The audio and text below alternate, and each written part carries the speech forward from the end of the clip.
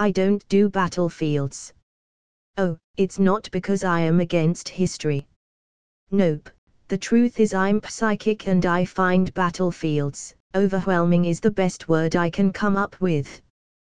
The fact of the matter is, I don't deal at all well with being psychic, having been raised in a family of scientists and seeing is believing kind of people. I was the only one on either side of my family who had any sort of ESP, and it made things rather difficult growing up.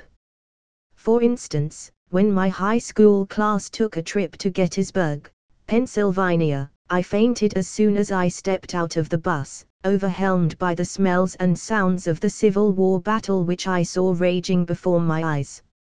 It was freaky and embarrassing. Pretty much the story of my life.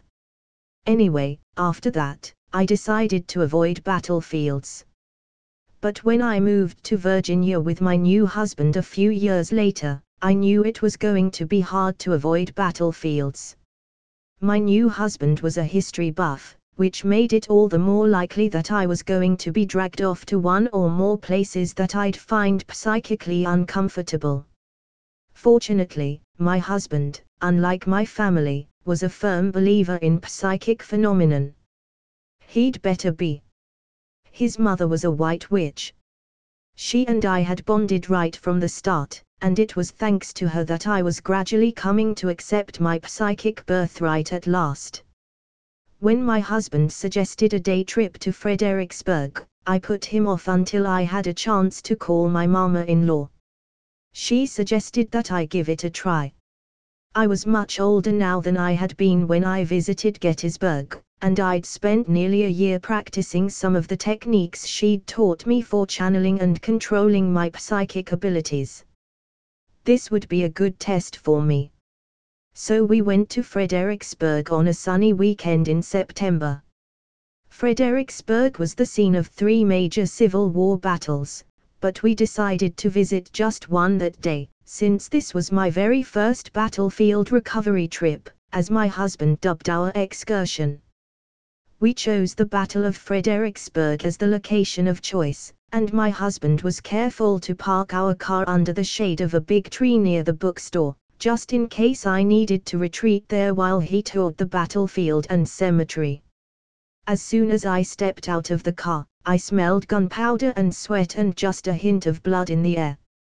I took a deep breath and began a meditation ritual that Sylvia had taught me. The ritual calmed my nerves and my husband kept his hand in mine to keep me grounded in the present as we strolled to the visitor center. We saw a film about the battle first, to refresh our memories about the history of this place.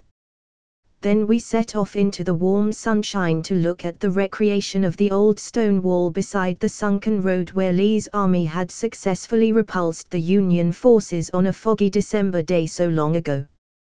As we approached the stone wall, I shivered. The air around me felt cold and clammy, as if a fog had descended upon me. I clutched my husband's hand and blinked, trying to see the sunlight through the mist gathering around my eyes. Breathe, I reminded myself. Breathe. I could hear cannon firing from somewhere above me, and the sharp smell of gunfire was in my nostrils. I stopped for a moment, and my husband stopped with me. I felt his hand in mine, but couldn't see him anymore. For a moment, I felt the same panic that had overwhelmed me at Gettysburg. But my mama-in-law had told me to relax and go with it, and so I took in another deep breath and looked around me. And I saw a wide field covered with men's bodies where a moment before had been houses and trees. I saw a line of men in blue staggering futilely forward under heavy gunfire, barely able to get off a shot against the Confederates lined against them. Blood and smoke were everywhere. I gasped, and the scene disappeared. I blinked in the sudden warmth and sunshine, and found my husband watching me quizzically. "Okay," he asked me. I nodded, speechless, and allowed him to lead me along the paved walkway to the first of the printed signs explaining the battle. We meandered slowly along the sunken lane, which was fairly silent, psychically speaking, except for a southern man's voice ordering the men to fire. Then we paused for a moment beside a white house next to the stone wall, looking in the windows to see one of the interior walls that still contained bullet holes from the battle. Suddenly, the shimmering rose up around me again. I took a deep breath, and was suddenly conscious of a quaking fear deep in my gut, of a fierce resolution to do my duty, not matter what. I looked up and saw a wide expanse of field in front of me. I was pushing my way resolutely forward, holding my gun before me. I'd spent my bullet uselessly a moment before, and was trying to keep abreast of my comrade in arms while I fumbled to reload. Several hundred yards in front of me was a low stone wall, lined with a seemingly endless supply of blazing Confederate guns. Union soldiers, my brothers in arms, were falling all around me as bullets whizzed past us. The smells of smoke and swampland and gunpowder filled my nostrils, and my ears rang from the terrible blast of the cannon on the heights. Then a horrible pain wrenched through my gut and I fell into the clammy damp grass of the field, the world turning misty and dark. Through the bitter pain, I heard gunfire and heard the bitter cries of the dying men around me. But I couldn't move, couldn't have helped them since I couldn't even help myself. A long while later, the gunfire ceased except for an occasional blast. I was swimming along on a sea of pain, conscious of nothing save a terrible thirst.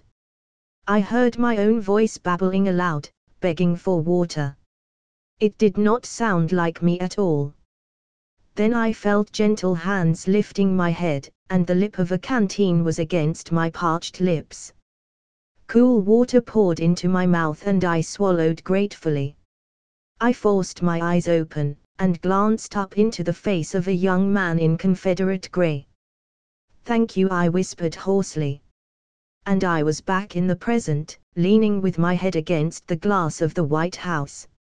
My husband was rubbing my back, his face creased with concern. "Honey," he said, shaking my shoulder gently. "I asked if you wanted to go back to the car." I straightened up and looked at him, still dazed from the sharp memories I had seen from the past. But after taking a moment to reground myself, I noticed that the faint sounds of battle had faded from the edges of my hearing and that the air had stopped shimmering. I sighed deeply. "I think it's over," I said tentatively, running a quick internal assessment of my spooky senses. Nothing. Everything felt normal. "Okay," he said after studying me for a long moment. "Ready to go on?" I nodded. We headed down the path toward a statue lying a few yards from the house. My steps slowed as we approached, for I recognized the man holding the wounded soldier. I'd just seen him in my vision from the past. I hurried closer, my pulses racing madly, and read his name, Richard Roland Kirkland. The carved writing on the monument continued, "At the risk of his life, the American soldier of sublime compassion brought water to his wounded foes at Fredericksburg." The fighting men on both sides of the line called him the Angel of Mary's Heights. In that moment, I realized that physically and emotionally, I needed a break. "Honey, I'd like to go back to the car," I said. My husband took one look at my tear-stained face and agreed. He put the top of the convertible down, tucked me into the front seat with a blanket and a thermos of tea we'd prepared at my mama-in-law's suggestion, and then went to tour the rest of the battlefield while I rested and ruminated on my experiences. I'd done pretty good, I decided. And I had a young soldier to look up in the history books when I got home. Not bad for my first time out. With a sigh of relief, I snuggled under the cover and closed my eyes to take a nap.